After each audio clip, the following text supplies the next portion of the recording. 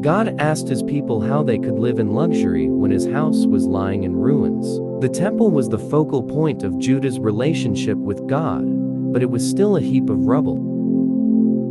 But instead of rebuilding God's temple, the people put their energies into beautifying their own homes. However, the harder the people worked for themselves, the less they had, because they ignored their spiritual lives.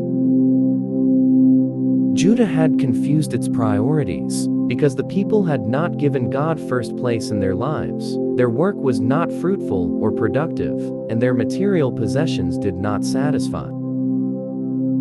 God's blessings was withheld because they no longer put him first. Moses had predicated that this would be the result if the people neglected God. Deuteronomy 28, verse 38 to 45. The same happens to us. Like Judah, we put our hopes in our jobs, home relationship, and hobbies instead of in God. The problem is that none of these things can satisfy. In scarcity or abundance, we always want more. God wants us to put our hopes in him. When we do, we will find ourselves satisfied.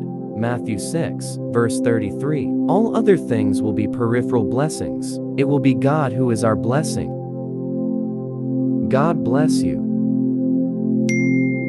This message contains something that could change your life.